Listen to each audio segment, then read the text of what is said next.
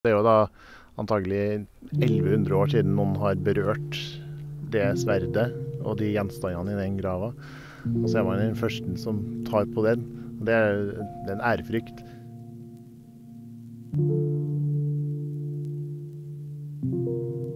Nå er vi på Vinjeøra på gården Skeie, der vi befinner oss på et overpløyd gravfelt fra vikingtid, yngre jernalder, hvor vi holder på med arkeologiske undersøkelser av gravene på dette gravfeltet.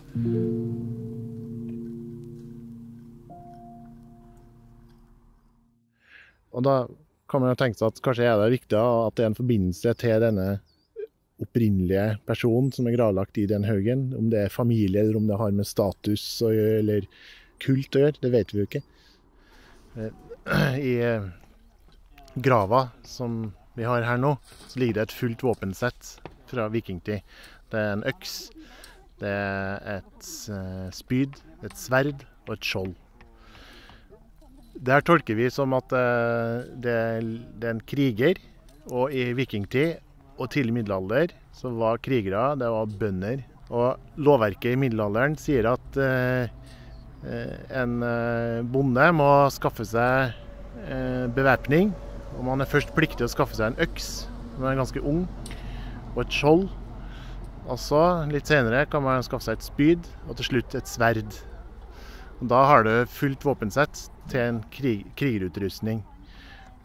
Og de som var pliktige å stille med en sånn krigerutrustning, det var frie bønder som eide egen grunn.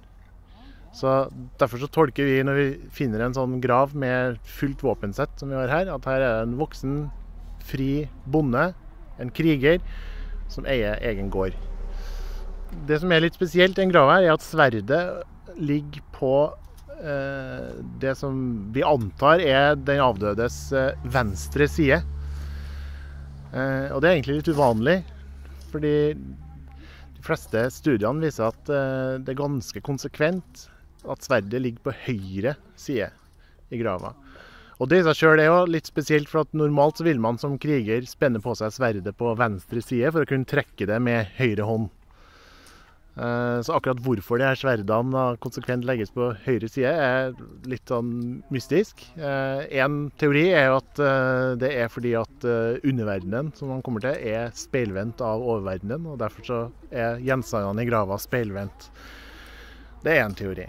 Men her er jo da sverdet på venstre side, som er den logiske siden ut ifra sånn som en kriger ville ha sett det da. Så da har man ikke trodd det, eller så har kanskje personen vært venstrehendt, og så har man tatt hensyn til det for etterlivet. Kanskje.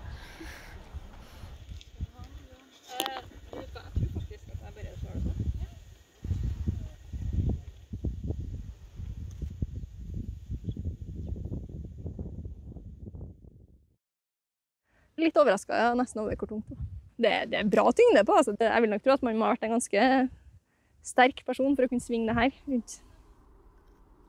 Jeg er veldig glad for at den kom opp i et helt stykke, at det ikke gikk sund underveis, men det så veldig solid ut, så jeg var ganske sikker på at det skulle holde seg fint.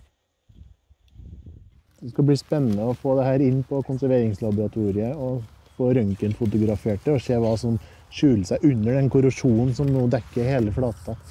Kanskje er det kor, kanskje er det innsmidd mønster i klingen. Det blir spennende, og vi får datert det. Hvor gammelt tror vi det er? Sånn det ser ut nå, så vil jeg sagt 850-ish, pluss minus 50 år. Vi er der omkring, vi er i vikingtid, i hvert fall.